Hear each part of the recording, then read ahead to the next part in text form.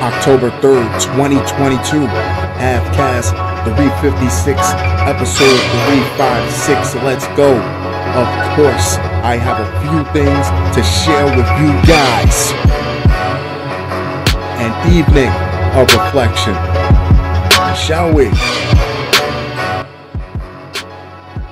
Girl 12, who shot her dad and herself in murder plot, has died. This reminds me of the case from back in 2014, where the two girls, both 12 years old from Waukesha, Wisconsin, made a plot to stab one of their friends in order to appease a fictional internet character called Slender Man. The 12-year-old Texas girl who allegedly shot her father before turning the gun on herself as part of a murder plot has died. The young girl had reportedly concocted a plan along with another 12-year-old girl to kill their families and pets on September 20th. This would be an especially gruesome plan for anyone of any age, but for 12-year-old girls to think of something of this nature, I would be looking for any external influences or external impressions. While trying to carry out the plot, police found the girl lying in the street with a gunshot wound to the head and a handgun underneath her. Authorities then found the girl's 38-year-old father inside the family home with a gunshot wound to the abdomen. Both the girl and her father were airlifted to an area hospital late that night. The father was recently released from the hospital and expected to make a full recovery. Just a mixed bag of emotions, going from confusion to shock to disbelief that your child would actually make an attempt on your life, moving on to extreme grief and sadness for losing your child in such a horrible, unforeseen manner. His daughter was declared dead 2 days after. The manner of death was ruled a suicide by a gunshot wound to the head, the Tarrant County Medical Examiner's Office said. The young girl, who was from Weatherford, Texas, had schemed the murder plot with another 12-year-old girl who lived in Lufkin, about 230 miles southeast. It's unclear how the girls knew each other and what caused them to concoct the plan. It's not unlikely for two girls of the same age to make a connection over the internet. What I would be looking for is any group chats or forums or threads where they were housing this type of discussion that would make them want to entertain carrying something like this out. Parker County Sheriff's Office said the juvenile suspect had planned for several weeks to murder her family and pets and had been in contact with another juvenile female from Lufkin, Texas, regarding the murder plot. The other juvenile female had also planned to murder her father, but did not go through with the plan. The second girl, who investigators believe was involved in the planning of the shooting, was taken into custody last week. She has been charged with conspiracy to commit murder, the Parker County Sheriff's Office said in a Facebook post. It sounds like the plot was taken more seriously by one girl than it was by the other. The girl who actually tried to carry out the plan was supposed to drive and pick up the second girl as part of the murder plot. The two girls were planning on running away together to Georgia after carrying out their scheme. Parker County Sheriff Russ Authier said the investigation is ongoing. Due to the injuries, the age of the juveniles, and the sensitive case matter, information released regarding this case will be limited, Sheriff Authier said. Next up, Massachusetts man charged with mom's murder chokes on wet toilet paper, dies in custody. Looks like somebody didn't have time for the subtleties. Not the accidental hanging, the accidental slip and fall in the shower, or the go-to move, the accidental overdose. They stuffed them like a jailhouse turkey.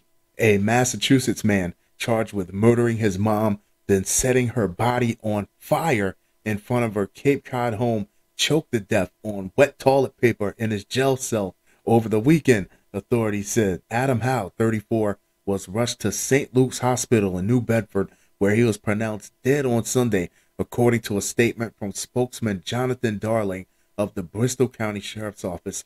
Mr. Howe clogged his airways with wet toilet paper and suffered a medical emergency, the statement said. He clogged his airways? That's what he did to himself? Right. Out of respect for the family, we have no additional comment or detail. That family has been through a lot this weekend.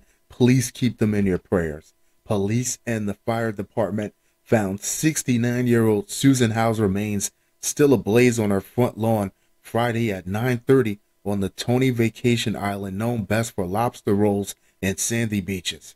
They have responded to a request for a wellness check and reports of a fire, according to Cape and Islands District Attorney Michael O'Keefe and Truro Police Chief Jamie Calise. After Adam Howe barricaded himself inside the home, the Cape Cod Regional SWAT team forcibly extracted him and placed him under arrest, authorities said. He was taken to Cape Cod Hospital for a psychiatric evaluation, and medical officials cleared him to return to custody, authorities said. That right there tells me that he knew exactly what he was doing when he was doing it. He was transported on Saturday afternoon to Ash Street Jail, where supervisors put him on security watch and did a visual check every 15 minutes, according to Darley. Sounds like somebody's trying to cover their ass.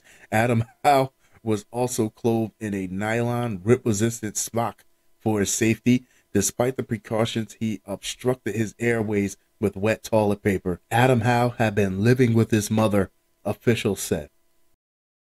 Next up, romance scammer gets 25 years in prison for money laundering. Take this from someone who doesn't even like you.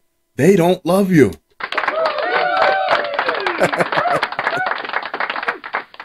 I'm kidding.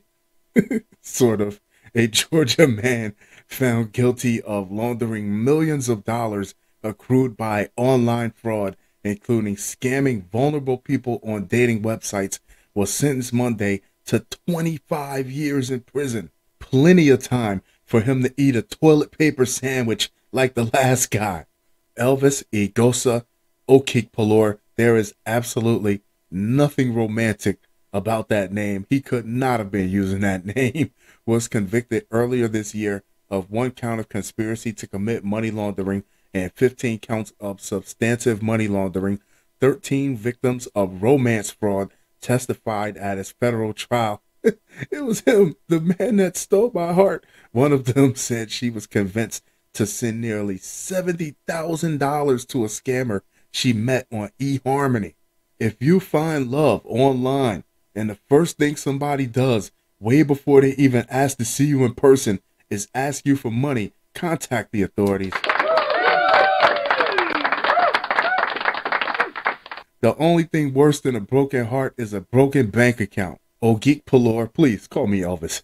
That's the only way he's going to get anywhere with that name. And his co-conspirators were part of a broader international network of online fraudsters and money launderers who wreak havoc and devastation on unsuspecting individuals and businesses, said Ryan Buchanan, the U.S. Attorney for the Northern District of Georgia. Ogikpolor directed money mules to open at least 50 fraudulent business bank accounts, I'm calling them Elvis from now on, that receive more than $9.5 million from various online frauds from October 2018 to August 2020, according to a statement from Buchanan's office. Social engineering. These people wanted to believe it was real so bad they were willing to sink every last dollar they had to make it true.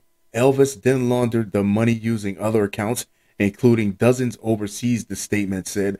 Some of the money came from romance scams. Fraudsters created fake online dating profiles and targeted vulnerable individuals who had significant financial assets, such as retired widows or widowers.